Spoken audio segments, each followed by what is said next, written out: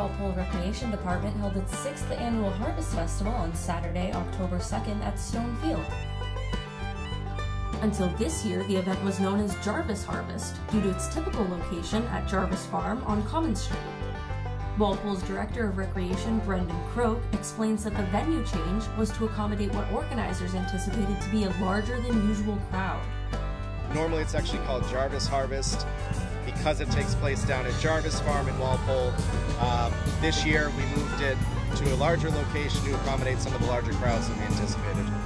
Awesome, great. And was that because of just the pandemic and everything going on here? Expected? Yeah, so we took a year off because of the pandemic, and we figured a lot of people are going to be antsy to come out, anxious, and you know, have a day with their families. So clearly the crowds came out here and turned up in a large capacity.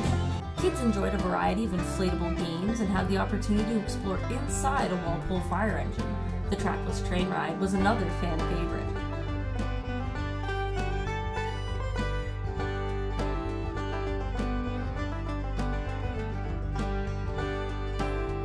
We're camp counselors during the summer, and then we do the soccer program and help out during like events. Today we're helping out with the games around the perimeter, and we're helping control the lines of the train and make sure everything runs smoothly.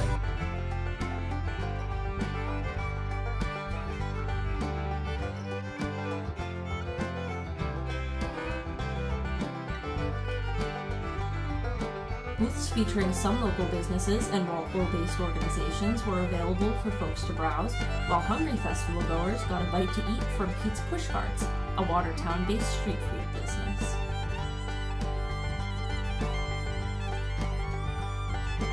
The event also featured a live performance from local cover band Southbound Train. I think it's a pretty big crowd. We had a lot of little kids that are enjoying all the games and everything, and a lot of adults that are walking them through and purchasing things from the tents and all the vendors.